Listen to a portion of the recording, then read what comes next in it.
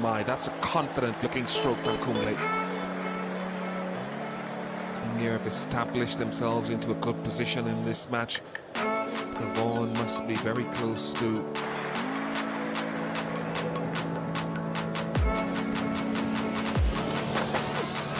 Oh, whipped again. Even Kumble's getting...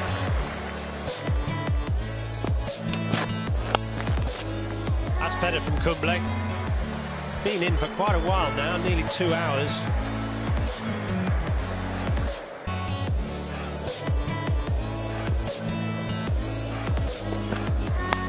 No, that could go for 4. An unlucky edge. It's his 50, that's all that matters. And played Anil Kumble. Just spared a thought for Jimmy Anderson. While Kumble celebrates and the Indian team are happy at 5.51 for 7. Jimmy Anderson's bowled pretty well, without any luck. Oh, what a good shot. Dear oh dear. Chris Tremlett's first ball loose net.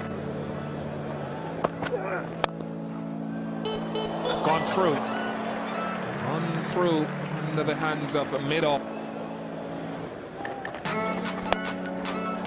He hits it well. In fact, he hits it very, very well. It's gone for 6. The challenge was lead by Vaughan and Panasau with mid-off and mid-on. 600 comes up as well for India.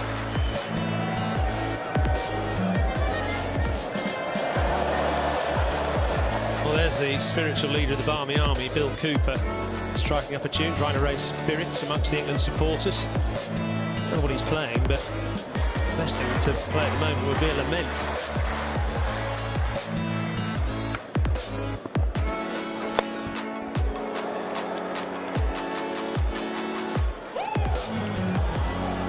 An important boundary for Anil Kumble because it takes him now to his highest test score. It takes him into the 90s.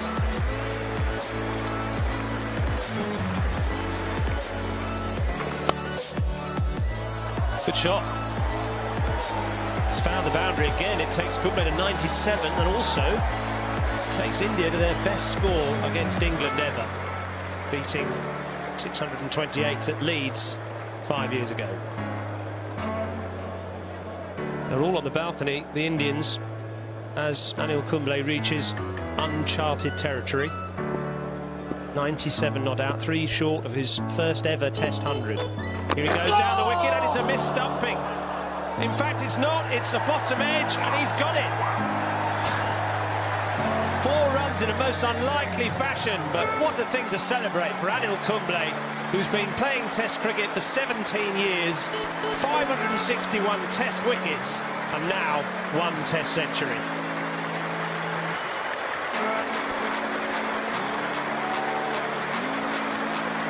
To do it, and after 12 hours of toil, finally they can think about putting their pads on.